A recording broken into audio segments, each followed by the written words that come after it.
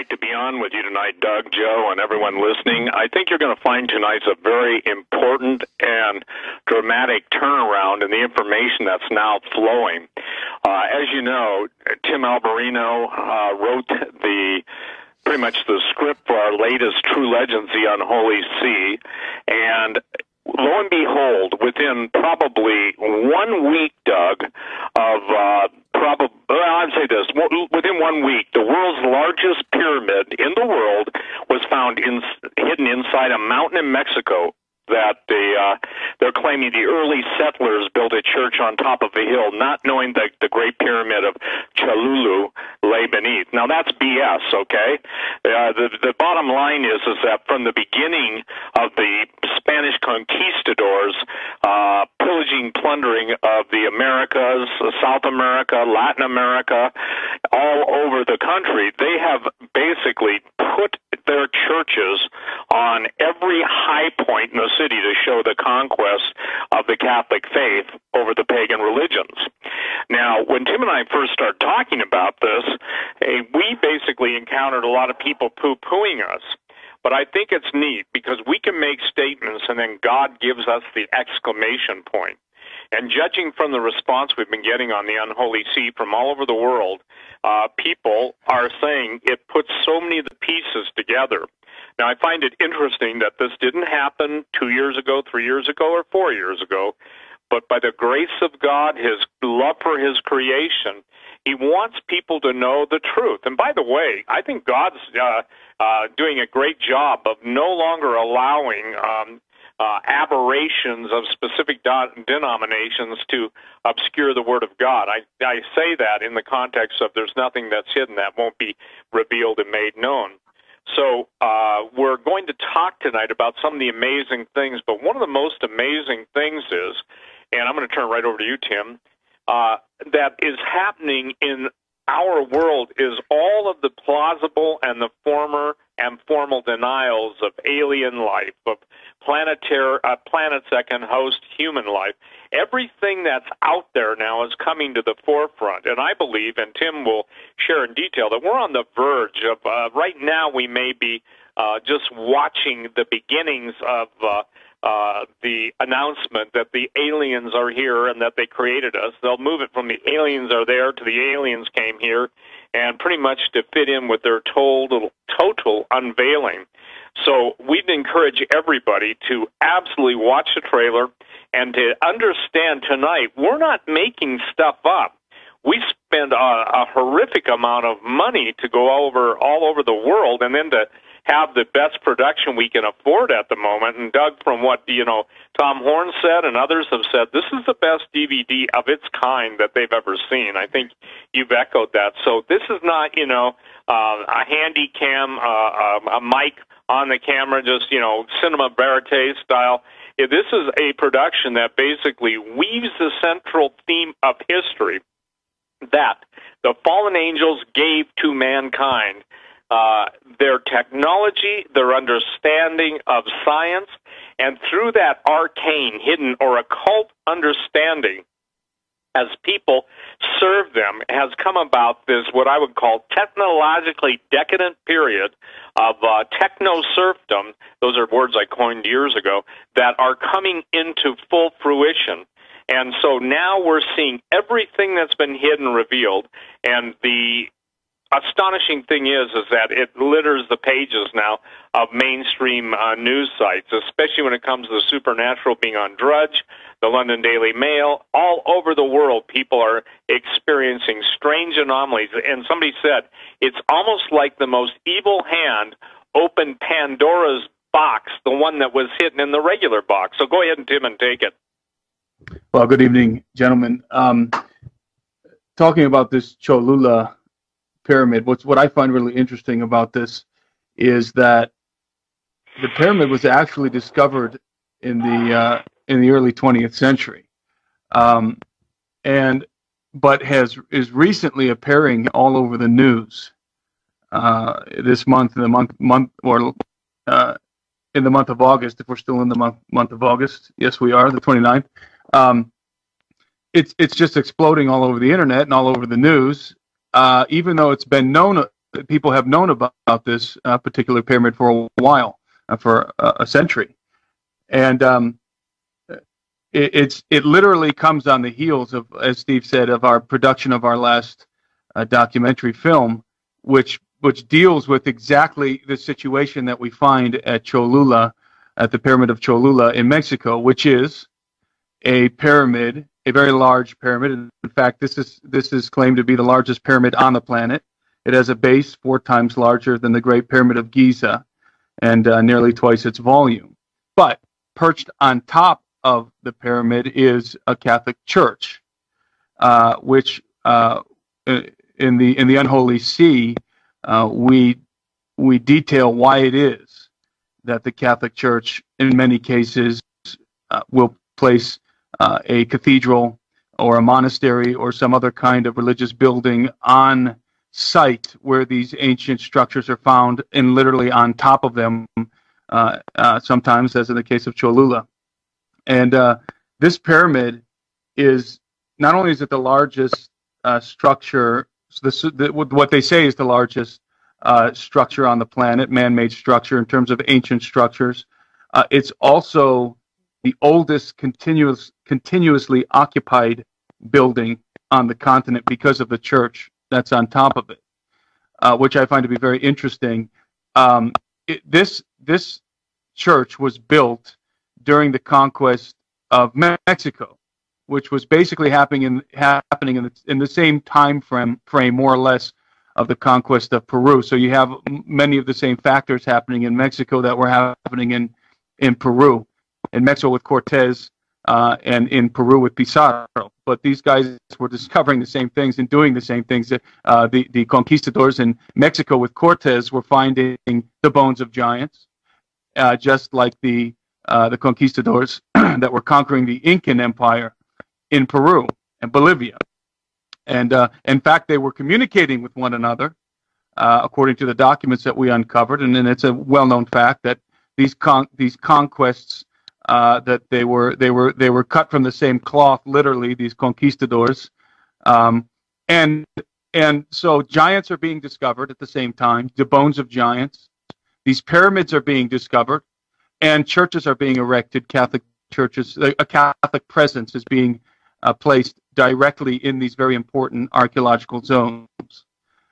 Just like all the other structures, all the other major ancient structures around the world, this Cholula temple pyramid has an extensive underground network below it and inside of it. And just like the other structures, ancient structures around the world, it's built on top of previous pyramids. So it is extremely interesting to me that, as Steve said, we finish our film, the second episode in our documentary film series, The Unholy See, dealing with this subject matter, and then a month later, we've got a story running through the press of a pyramid that fits the bill of everything we talked about in our film. And not only that, also in the month of July, a couple of weeks after we released our film, or a week after we released our film, NASA came out with an image of the surface of Mars. And I've talked about this extensively with Tom Horn and with Gary Stearman, that NASA comes out with this picture with the heading Morse code on Mars. And of course, they created a media frenzy about Morse code on Mars. Is this a potential communication on Mars? And then they proceeded to absolutely disqualify the idea that it could be a potential communication from Mars. But nevertheless, the heading Morse code on Mars gets plastered all over the world in the news, in both internet articles and on major news networks such as Fox News, CNN, MSNBC. They all carried the story.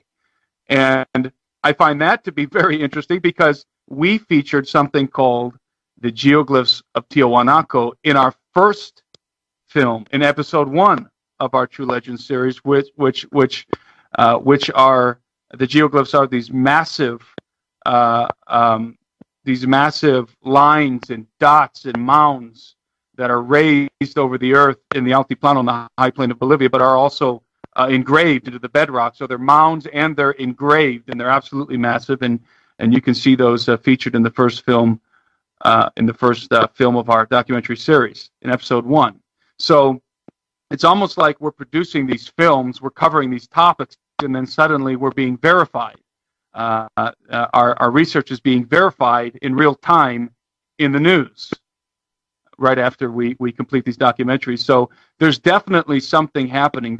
I think that we are experiencing what could be described as soft disclosure at this point. I think that very gradually, incrementally, information is being released that is intentionally designed to prime us, to acclimate us to the announcement that's coming in the very near future. Soft disclosure with a spin, though, with their spin, right? Oh, absolutely. All right. Yep. And, Doug, excuse me a minute. Sorry for my throat. The interesting and the more, I would say, important aspect of this is, as you know, I put out a request twice on your show for someone that was good with math. And, the guys that tried to help me, both their confessions, it was beyond their ability. Well, here's what I'm maintaining, and I'm going to say it tonight for the first time I think it's ever been said. I believe that NASA, Gary Haven told me NASA's in the Bahamas and NASA's in Florida, the ability to decipher those, both whether it's the Martian landscape or the ones that we found in Peru, the thing that I'm struggling with is how to put this into words, because it's so massive in the ramifications. I maintain that, and Tim and I are working on this right now, it was my contention that the language that David Flynn first identified in his book, Cydonia, the Secret Chronicle of Mars, and then later, in his other writings that are available on my website, the thing that's important to keep in mind is if NASA has already deciphered that, then the correlation between what's on Mars and what's on the surface of the Earth in South America, primarily Peru, we're talking about something that is so, how do I say this, beyond mortal comprehension that it will take, here I know what I'm trying to say, it's beyond mortal comprehension, even if they've deciphered it in the highest or lowest annals of Luciferianism. The spin will be, Doug, under soft disclosure, which will turn to hard disclosure, I'm afraid, very soon, is to say that they have deciphered it. Now, because they're the only ones outside the Russians or Chinese or whoever else may have done the same thing, they can put whatever spin on it they would like. And so, by the grace of God, where they've got billions, we've got our knees, and we've got prayers, and we've got intercession. And by the way, I want to make this clear to everybody who's been praying for us. Tim and I know beyond a shadow of a doubt, we talk about this all the time, we know that God is being faithful to answer your prayers, both for our safety and for the steps he's leading us in to get this deciphering. Look, it's true. Tim got what he got from the Holy Ghost. I got what I got from the Holy Ghost. A man has nothing except he receives it from above. But we're being led in a very, I would say this, a totally almost contrarian leading to definitely standard archaeology, standard cosmology, standard everything. In other words, the framework of the false narrative of history is being broken almost on a daily basis. Now, the fact that this is a big pyramid in Cholula, what most people lose track of, prior to the flood of Noah, there were no oceans, okay? There were supercontinents, and all across the world, there were massive pyramids. And what we're going to be presenting to people, and part of our next True Legends series, number 3, is that if you take out the fact that oceans were only existent after the flood, you can see the continuity of all of the different pyramids from all over the world. In essence, just as in Babylon, they were seeking to have a standard language, which, by the way, they're going to achieve very soon, and through universal translation, instantaneous translation understanding, that which the plains of Shinar failed in, the mad Illuminists will succeed in. But that's another story another time. So as we're researching this, what's fascinating is that, 120 million years ago, there was called the Map of the Creator. I've made a mention of that before. It's done on a scale that's pretty interesting, whereas 1 inch equals 1.1 kilometer, but it directly matches specific areas of the Ural Mountains. If the flood, and we believe, obviously, the book of Enoch teaches that the fallen angels knew the flood was coming to destroy their progeny. So they wrote in the mountains, they wrote in the sand, they wrote in the land, and they wrote in the stars exactly their testimony of who they are. In essence, they wrote their will and testament to their children produced by, supernatural relationships between fallen angels and earth women. I want to remind everybody, when you're talking about the supernatural, gravity does not apply in the sense you understand it. Physics do not apply in the sense you've been taught it, and your understanding needs to be in a different realm. I have to say this every time I go on your show because I'll get emails. Don't send them. Don't waste your breath, ladies and gentlemen.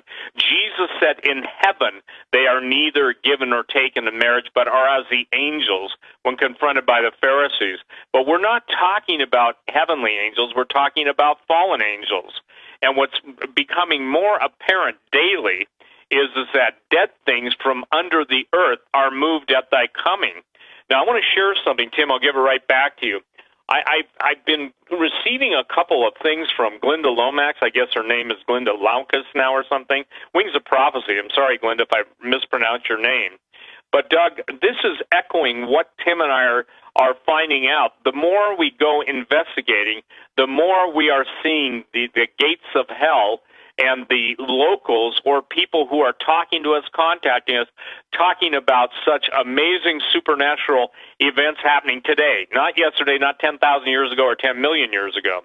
Now, I want to read this because this is something that's very fascinating, very pertinent to what Tim and I are talking about tonight. In the world around us, you in times to come, my people, will see the invisible realm. For those of you who do not see now, this will be frightening, but it is for your good that this is God speaking, I shall open your eyes then. Otherwise, would the deception be so great, none of my people would survive at all. The creatures you shall see then are from the pits of hell, where the enemy of your soul reigns. They will attempt to terrify you, but I command you now, fear not. Do not give place to the enemy in this way. You shall fear the Lord your God only, and him only shall you serve. Remember then that remember when that time arrives that what you are seeing is not anything new, but things that are very ancient. They have always been around you, but you have not always needed to know this was so. In that time it will be necessary for you to live without being deceived by those who are wolves in sheep's clothing. Fear not, only believe in me. I am well able to protect you. Now, that was number one. Number two came today. Once dead. And this is where it gets exactly into what the Lord is leading to us, Tim and I, and Genesis 6 Productions. My children, in the end, things which were once dead shall live again. I do not wish for this to terrify you, but it has been foretold in my word. In the end, there shall be only chaos and death, and destruction shall reign all around you. This has been the enemy's intent all along, and his desire is getting you into sin, that you would destroy your own souls and lead those around you into temptation. He is coming to destroy in the earth, and there shall indeed be much destruction. But in the end, my Father shall prevent him from destroying all. I tell you this that you may know it before it happens. Fear not. The things we're presenting to people through true legends and through the myths associated with them and through the archaeological and the ancient architecture are at this point in history. And I want to remind everybody, the dead, once dead, that word comes from Rapha, from which derives the word Rephaim. Rephaim is the giants. Nephilim are the fallen angel, even though twice in the Old Testament It is translated giant. It should more correctly state those who descend from the fallen ones. So you've got Genesis chapter 6, obviously the name of our production company, and you have Numbers 13:33. There seems to be a lapse in ability for people to understand that Satan just didn't do this once, trying to genetically destroy the human race, but he did it twice, both before and after the flood. And now he's doing it a third time throughout the secret and arcane laboratories throughout the world. So basically, we're now seeing, if you will, the unveiling of all things. And years ago, Doug, and I don't have a copy, I'm sorry, but I gave a prophecy, I think 15 years ago, that the unseen world would become visible, that the things of men's nightmares that only terrified them in their dreams will now terrify them in their lives. And, it went on, and forgive me, but those are the only two things I can remember from 15 years ago. We're at this point now in history where those things that were taking people through true legends are, I believe, the antidote for fear that is soon to overcome the whole earth. And when people are afraid and somebody comes as a celestial savior, not Jesus Christ, they're going to buy the lie and end up in eternity without Jesus. So that's why what we do. That's why we do what we do. Tim, go ahead. I think it's interesting also how the internet has accelerated. I think it's accelerated some of the plans of the Luciferian elite because people are able to share knowledge and are able to, obviously, for example, a wider range of people are able to hear us tonight and access the films that we make and the videos that we produce and the books that Steve writes and so knowledge is increasing, and so rather than trying to put a lid on it, I think what we're seeing is an acceleration of the plan. They're trying to stay ahead of it, and when I say they, I mean the priests of power, the Luciferian elite, the controllers of society and of ancient history, the knowledge of ancient history, and I think that before long, it's only a matter of time before the revelation happens, before it occurs to people that many of the very large pyramidal mountains around them are actually structures, are actually man-made structures. I don't think they're necessarily man-made.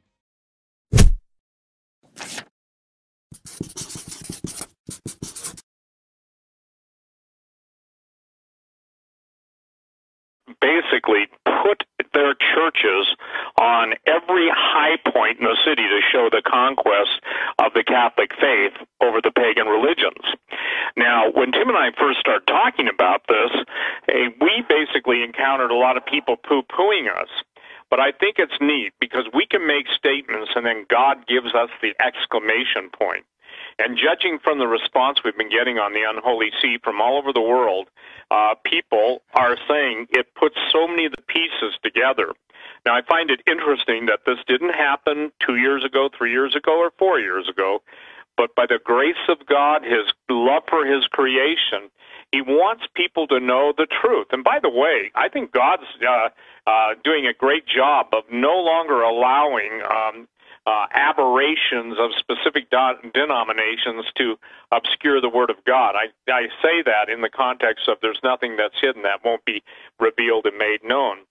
So we're going to talk tonight about some of the amazing things, but one of the most amazing things is, and I'm going to turn right over to you, Tim, that is happening in our world is all of the plausible and the former and formal denials of alien life, of planets that can host human life. Everything that's out there now is coming to the forefront. And I believe, and Tim will share in detail, that we're on the verge of, right now we may be just watching the beginnings of the announcement that the aliens are here and that they created us. They'll move it from the aliens are there to the aliens came here, and pretty much pyramid. What I find really interesting about this is that the pyramid was actually discovered in the early 20th century, but is recently appearing all over the news this month, in in the month of August, if we're still in the month of August. Yes, we are, the 29th. It's just exploding all over the internet and all over the news, even though it's been known, people have known about this particular pyramid for a while, for a century. And it literally comes on the heels of, as Steve said, of our production of our last documentary film, which deals with exactly the situation that we find at Cholula, at the Pyramid of Cholula in Mexico, which is a pyramid, a very large pyramid. In fact, this is claimed to be the largest pyramid on the planet. It has a base 4 times larger than the Great Pyramid of Giza and nearly twice its volume. But perched on top of the pyramid is a Catholic church, which in the Unholy See, we detail why it is that the Catholic Church, in many cases, will place a cathedral or a monastery or some other kind of religious building on site where these ancient structures are found, and literally on top of them, sometimes, as in the case of Cholula. And this pyramid is, not only is it the largest structure to fit in with their total unveiling. So we'd encourage everybody to absolutely watch the trailer and to understand tonight, we're not making stuff up. We spend a horrific amount of money to go all over the world, and then to have the best production we can afford at the moment. And Doug, from what Tom Horn said and others have said, this is the best DVD of its kind that they've ever seen. I think you've echoed that. So this is not a handy cam, a mic on the camera, just cinema verite style. This is a production that basically weaves the central theme of history that the fallen angels gave to mankind. Their technology, their understanding of science, and through that arcane, hidden, or occult understanding, as people serve them, has come about this, what I would call, technologically decadent period of techno-serfdom. Those are words I coined years ago, that are coming into full fruition. And so now we're seeing everything that's been hidden revealed, and the astonishing thing is that it litters the pages now of mainstream news sites, especially when it comes to the supernatural being on Drudge, the London Daily Mail. All over the world, people are experiencing strange anomalies. And somebody said, it's almost like the most evil hand opened Pandora's box, the one that was hidden in the regular box. So go ahead, Tim, and take it. Well, good evening, gentlemen. Talking about this Cholula